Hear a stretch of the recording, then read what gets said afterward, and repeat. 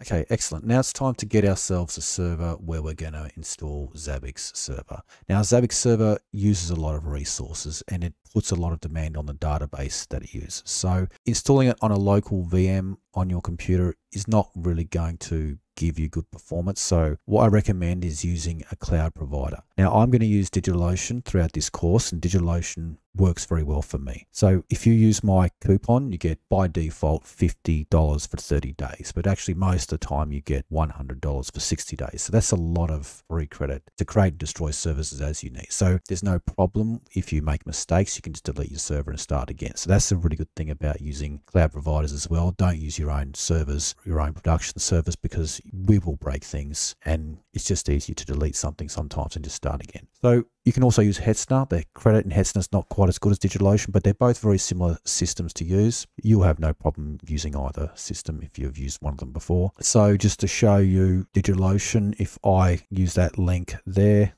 copy the link and visit that in the browser, it says free credit active, getting started on DigitalOcean with $100, 60-day credit for new users. Or with the Hetzner link, okay, you receive 20 euros in cloud credits. So it's not going to cost you anything to use these services, and I recommend it because you're going to have a better experience. Okay, so just to show you how easy it is to set up a server in DigitalOcean, I'm going to set up one now that I'm going to use for my Zabbix server throughout the course. Okay, so I've logged on to my DigitalOcean account and I've created myself a new project called Zabbix course. It's optional to create a project. Well, what I'm going to do is create a new droplet. I'm going to use Ubuntu 20.04 basic. I'm going to use premium Intel with NVMe SSD. I'm going to choose the $12 a month Droplet. Those are the specs. You can also use the $6 a month Droplet. I often install Zabbix servers on that, but this time I'm going to use a $12 a month because I want my server to be slightly better. And it is. It's 2 CPUs, 50 gigs of SSD, and 2 terabytes of transfer. Okay, so I'm going to put it in Amsterdam.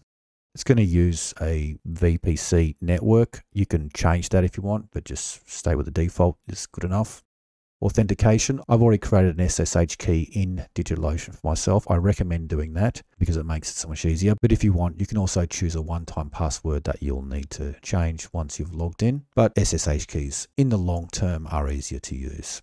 Okay, we don't need any additional options. For the host name, choose what you want. I'm going to use zabbix.sbcode.net. Use whatever name you want, then create the droplet. Okay, then after a minute or so, you will have your server ready and it would have given you an IP address. Okay, so that's my IP address. I can copy that. I can set that up inside my SSH client. For that, I use PuTTY, so I can put my IP address there. I'll name it Zabbix. I'll save that for now so it's there. I'm also going to change some of the settings. So SSH auth, I'm going to point to my SSH key. Okay, I'm also going to change the appearance so it's easier to read. Okay, and then go back up to session and press save. Now log on. Okay, I'll now log on as root.